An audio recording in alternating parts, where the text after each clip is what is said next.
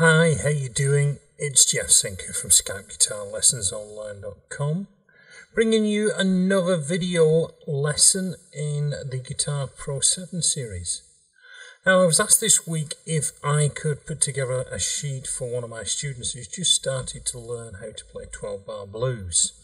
So I thought, let's do two things at once. I will show you how to start editing in Guitar Pro 7 and at the same time produce this file for my student.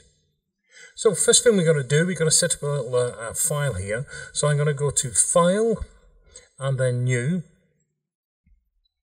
Window pops up, Stringed Instrument, and we got electric guitar I'm going to choose, and I'm going to put it clean so not too much distortion coming through on that. So selected the instrument, selected the sound that I want, so I'm going to click Create.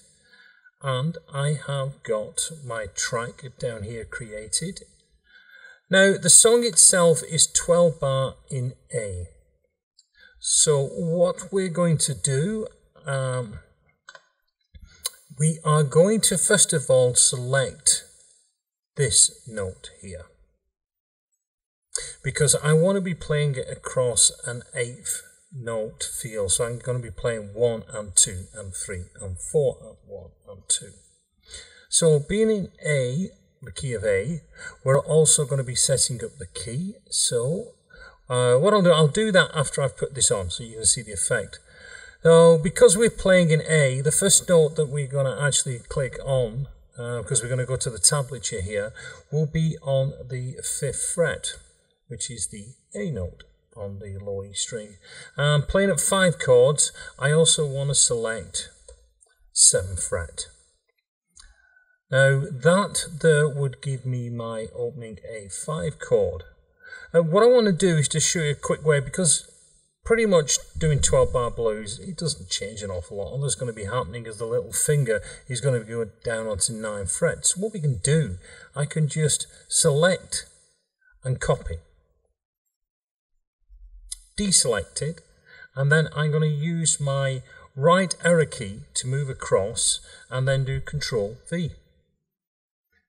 I'm going to keep doing that. Whoa, stepped over too quickly there. So it's Control V. And I have fully populated the actual bar there. I'm going to take this one out here. I don't want that confusing things. So take that bar out. Now I want him to put his little finger down on the 9th fret on the 2 count. So what I'm going to do is just going to change that to 9 and change it on the 8 count to 9. And all I've done, I've just used the keyboard to do that. When I'm selecting the numbers, once I've decided what string it'll be on, I just use the keypad to actually put on the notes that I want him to play. So now I've done that, what I would like to do, if I go back to the main screen here, I am going to actually name that chord. So what I'm going to do is select any note in there, and I'm going to click on the A key, and it brings up my chord menu. Now it's an A5, so I'm happy with that, so I'm just going to click OK, and it's named that as an A5. Now, because being 12 bar blues, very standard 12 bar blues, the first section is 4 bars of the same, so I'm just going to select using holding down my left mouse key and just selecting that whole bar, and then I'm going to click Copy. Go into the next bar, and I'm going to do Paste Special, because what I want it to do is to actually repeat that 3 times. So now I've got my 4 bar. I didn't want it to put the chord every single time. There was no point in doing that. I only like to change the chord when we have actually changed specifically in there. So if you've got 4 bars of the same thing, there's no point changing anything. Now, what we're going to do is, we've got the screen up there. I am going to now do the next section. So I don't have to change the actual note selection, the actual beat. So I'm now going to go across here, because it's now going to move up to the D5. So it's going to be 5 and 9. And I am going to do the same thing again. I'm going to select and copy, and then I'm going to use Control V again to fill that bar up.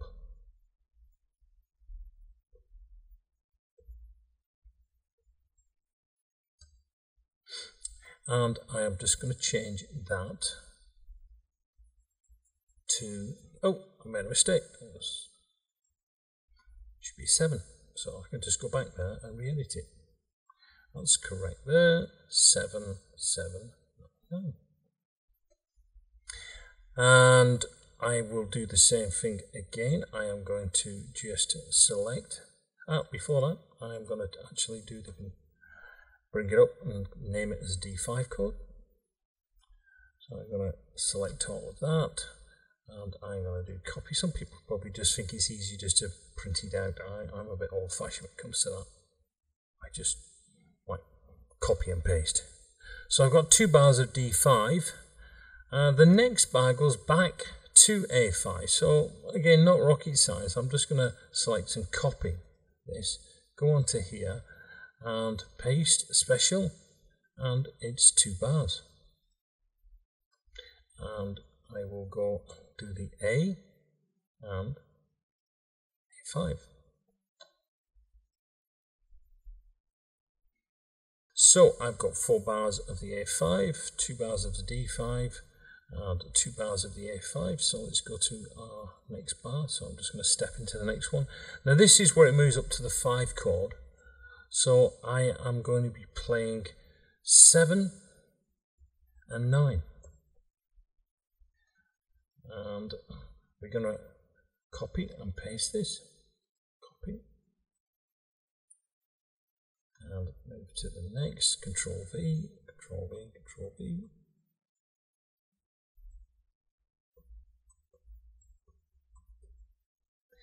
And I will change that.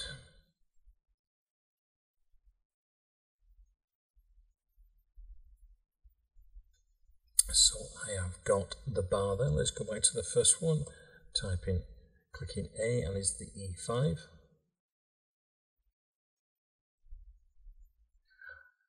And because it's going to the D5 chord, I'm just going to do it again as select and copy, and paste that in to the bar. So I'm going to do a paste special this time, but this time I'm going to click chords. It's done 2, so I'm not happy with that. So what I can do, I can just click out of that and display, and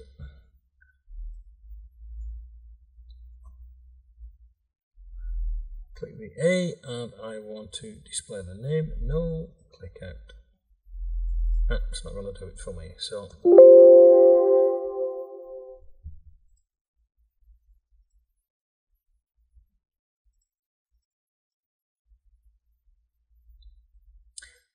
the next part is going to a D5 chord. So all I'm going to do, I'm just going to copy this D5 here. Go into the bar, click on paste, and I just want to name it, so I pull up the chord and I do OK. And we know the next bar, standard 12 bar, is going to go to an A5, so I'm just going to copy that. Paste, and I will put up that window and put the chord in. And the final bar is an E5. Now again, I'm just going to copy this and then I'll edit it. So copy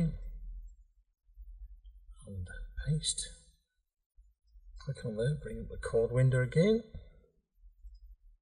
And all I'm going to do, because I just wanted to just play downstrokes on the E5, I don't want to play anything with the little finger on that. So what we've got there is the 12 bars. I've got the chords at the top there as well. Not too sure why they're not showing the chords there. In fact, I'm not really happy with that, so we're going to change that. I'm going to take them out, which is going back to a previous lesson about tidying up a file. But I've done all the editing. Now, of course, not everything that you do is this easy. But I just wanted to show you how simple it is to enter information on here. There are different things that I could have done with this. I could have taken that whole bar there, because it repeats itself, I could have done this.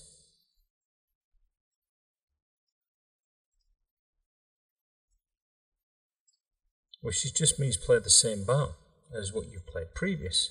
And of course I could do the same here.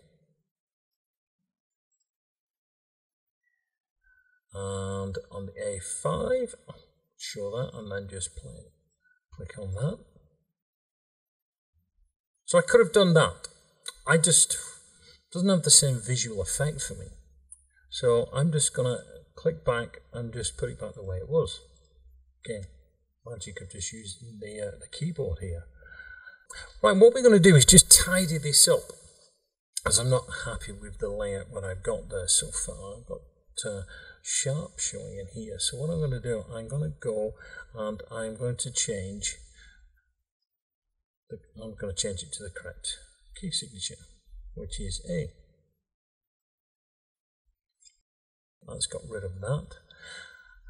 Let's name it. So I'm going to go across here to the track and song information section. So I'm in the song here, and I'm going to just name it 12 bar blues lesson, and by me.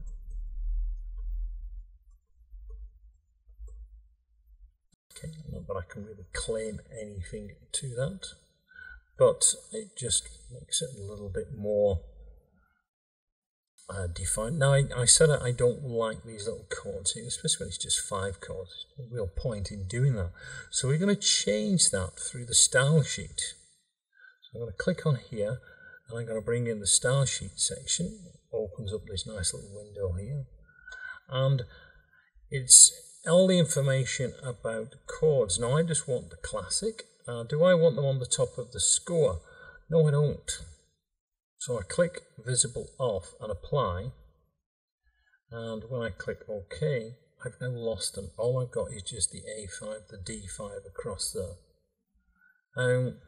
The other thing about 12 bar blues, remember, it just repeats itself. So what I could actually do, I could click on this window. I could click on that icon there, and that would put a repeat bar at the beginning. I go back to here, and I go to the end of the session, and I click on the repeat close. And it's going to ask me how many times. Well, 12 bar blues, it can go on forever, couldn't it? But I'm just going to put on 2. Because it's just going to go back and repeat itself. So I don't want to make it just lots of information just for no reason whatsoever. So that's looking a little bit better now. I haven't really done any dynamic information on there. At this stage it doesn't really need it. What I mean by dynamics, I'm just what level should he play the song at? Should he play it loud or quiet?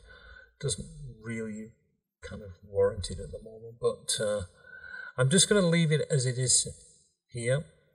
I think we covered enough on that. You see, very simple method for adding information.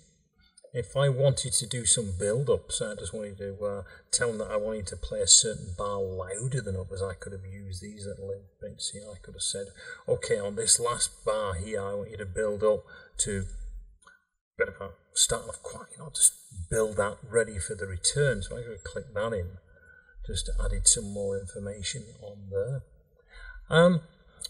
I was asked by the student if I could put the finger in that he would use on that. So let me just show you how you can do that. I don't think this is really useful, but I'll show you anyway. So you go to Note, and you're looking for left-hand fingering, unless you're left-handed, of course, but left hand is on the fretboard.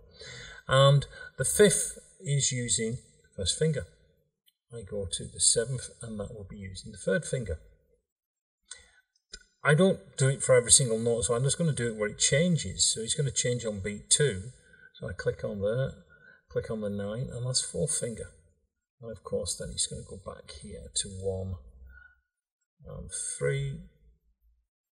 And let me just zoom in here so you can see this. It's written at the side of the notes, and that's why I'm not a huge fan of using this. If it's like my eyesight, you have to be really squinting in close to see what's going on there. So I don't tend to use that, but that's how you would do it. Myself, I just kind of write the information down for my student, but if you did want to indicate that, if there was a bigger chord, that's how you do it, but it's a 5 chord. So, but that's it. You would just click on that file there that says note, and that would bring this up here.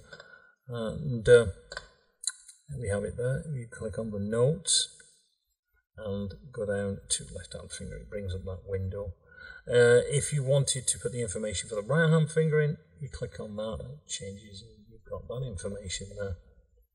So, but I'm going to take that out. I don't tend to use that.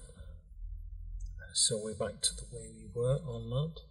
Now, it isn't titled at the moment, so I do have to save it as a file. I've given the information that was just purely for the sheet. But it doesn't actually have a file, so I just remember to save this. So save this, and I'm just going to call it, as I've already got one down here, 12 bar blues lesson. I'll click save, and now it is saved, so I'm not going to lose this information whatsoever. If I did want to change the time, it's 120 beats a minute, I can just click on here, and I could slow it down, just turn it into slow blues. There you go. Make it 100. And click apply, so change the timing on that if I wanted to do that. So, but the information I've got there pretty much kind of works for that. So let's just have a quick listen to it. So after all our efforts, let's just see how it sounds.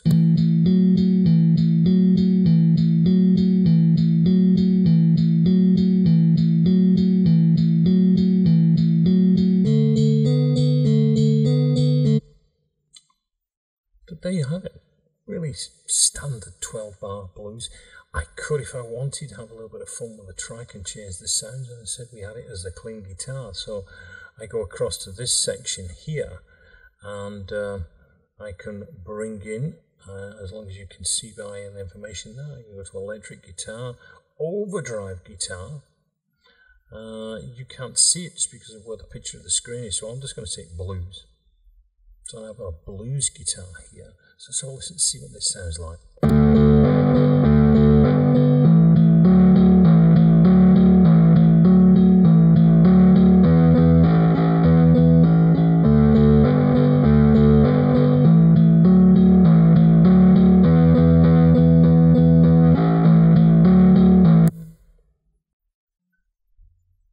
Well, I hope this kind of helps you out. You're just getting your hands first on, if you, well, as an introduction, I hope this does help you. You just saw how I went through things. Remember that paste and click, copy and paste, should I say. It's just, you know, if you think about this, it's a word processor for music. So when you've got certain information, you don't have to keep writing it down. You know, you're not reinvented the wheel. So if you've got something that you know repeats, use it. Don't, you know, keep entering data one after the other. It's, if I was watching somebody doing that, I'd find that very tiresome. Same as you probably would if you was using Word or Google Docs. Just use the mouse, use the actual copy and paste function whenever you can. Just speeds up what you're doing. Anyway, I am going to let you go. I've got to get this off to my student. I will be back again soon with some more tips and advice on using Guitar Pro 7. So any questions you might have, just please let me know. And again, remember, this is based for the beginner just getting into this. I've seen some of these lessons here on YouTube where you're transcribing, and I think most beginners would be just blown away with what they're doing, because it just is so advanced. Some people are extremely good at doing this, but they do forget that your average person that started using Guitar Pro, started putting data together, creating their own tab files, it's just going to be totally lost. So I'm just going to try and do it bit by bit, just to get you up and running, and then you can start to experiment yourself. Well, that's me. I've finished. Got to go. I will speak to you again soon. So until the next lesson, it's Jeff Sinker, SkypeGuitarLessonsOnline.com. Wishing you well. Look forward to seeing you all again soon. Goodbye.